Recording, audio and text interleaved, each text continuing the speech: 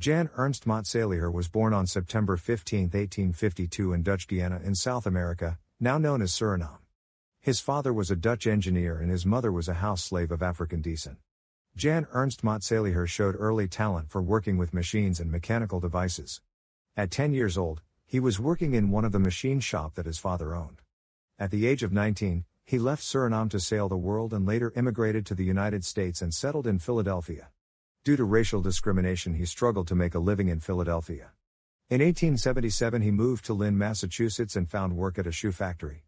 At the time, shoes were made by hand. For proper fit, molds of customers' feet had to be made with wood or stone called lasts from which the shoes were sized and shaped. The process of shaping and attaching the body of the shoe to its sole was done entirely by hand. This was considered the most difficult and time-consuming stage of assembly. Jan Ernst Matzeliger set out to find a solution to this problem. He thought that there had to be a way to develop an automatic method for lasting shoes. He experimented with wooden molds, iron models, and finally in 1883 he received a patent for his invention of an automated shoe laster machine. The first automated shoemaking machine that quickly attached the top of the shoe to the sole. The machine had the capacity to produce 700 pairs of shoes in a day, 10 times what human hands could create in a day. Understanding that he couldn't do much with it, without financial assistance, he sold 2/3 ownership of the device to investors Charles H. Denlow and Melville S. Nichols to provide funding and founded Consolidated Lasting Machine Company. In years that would follow, he gave up what was left of his patents in exchange of stock in the new company.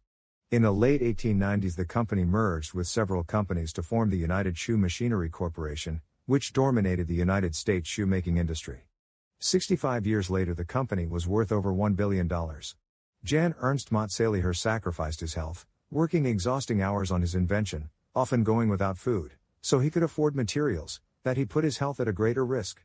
Tragically he caught a cold which quickly developed into tuberculosis and died on August 24, 1889, in Lynn, Massachusetts.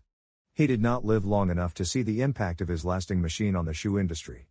Jan Ernst Matzeliger revolutionized the shoemaking industry with his invention, increasing shoe production 1,000-fold, which in turn made high-quality footwear more affordable to people around the world.